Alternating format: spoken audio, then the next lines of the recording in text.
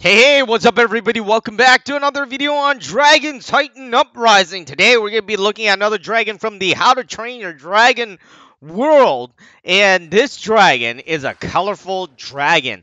So, this Cope is just really nice. It's a combination. You'll notice that it has 4 wings. If you haven't noticed that, it's really colorful. It does look like a natter as well because it is half natter and half cloud jumper, or storm cutter rather.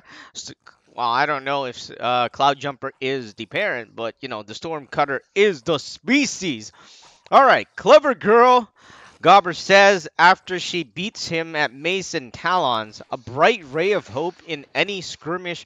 She is a seasoned hero of the skies. Her calls inspires bravery among both dragons and Vikings, and her presence alone make all feel secure even in the face of danger. She is somewhat idolized by natters and natter specialists in Burke's Dragon Academy.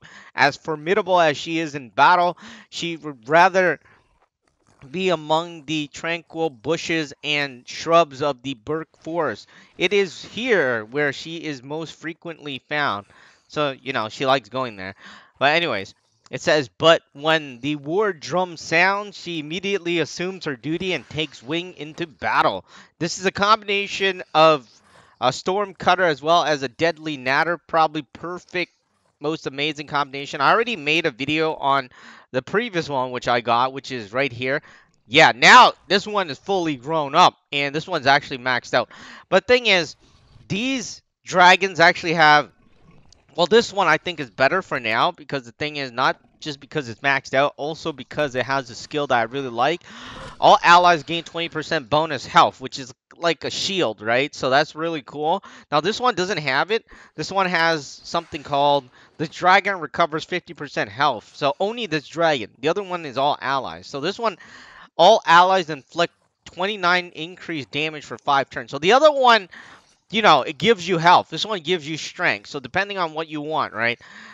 This dragon cleanses negative effects. So, that's something that you might want to consider. Anyways, here's the baby form of this dragon. I don't know which one would you want, but I would want the purple one. Bam. So there it grows up a bit. I guess it looks better when it was in baby form because it was more colorful. Now, how you get this dragon is you gotta breed the storm cutter as well as a deadly natter, and it's all up to luck. Unfortunately, it's not like, hey, you will get it 100%, but you have a better chance of getting it than anything else. All right, so I'm gonna throw some of these guys in, and oh wow. All right, so I have to give up one of these dragons. I'll give that one up. Let's see, who else do we have? All right, we're maxed out. 15,000, 36% on upgrade. Let's try this.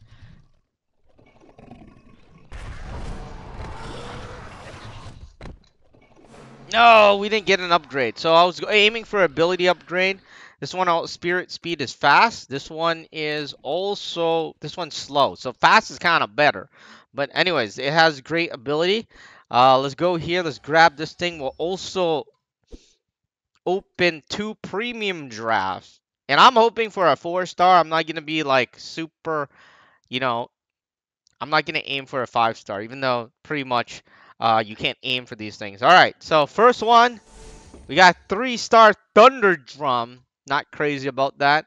Second one, 3-star Hideous Zippleback, which also stinks.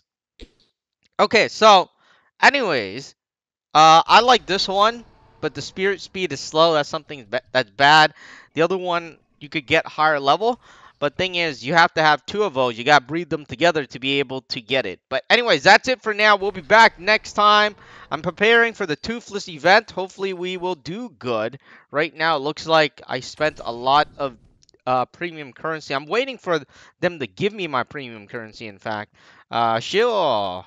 Shall we do this? All right, so let's do this. Let's bring it in here. We'll play one battle. The battle should be easy. And you'll notice the spirit speed for the purple one is slow. So the green one actually goes up faster because it said that it has faster spirit speed. And faster spirit speed is better. I mean, I'm always trying to get my purple one up there first because that one has 20% more.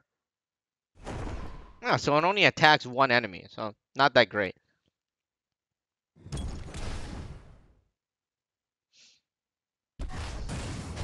Alright, so anyways, it only attacks one enemy. It doesn't do anything other than heal itself by 50% of damage.